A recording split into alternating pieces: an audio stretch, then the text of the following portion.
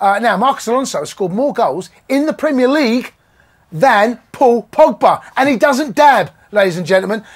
He has had. I mean, when he first arrived, I have to say, I thought, OK, we'll see what goes on here. What kind of a signing is this?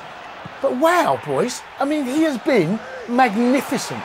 Absolutely magnificent. Not just defensively, but here, scoring goals. Yeah, he gets in that final third, and we saw last week when the nerves were jangling a little bit, the vital goal that he got at Bournemouth, fantastic free kick, similar to that one, but obviously a little bit lower. Both of those hit the crossbar, and then last weekend...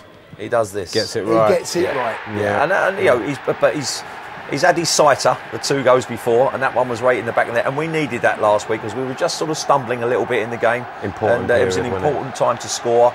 Killed Bournemouth on and went on to win the game quite comfortably. And also, I don't think we should underestimate what we have in terms of our shooting options from that side of the box, because I think you can actually find yourself in a position that you can be a bit predictable.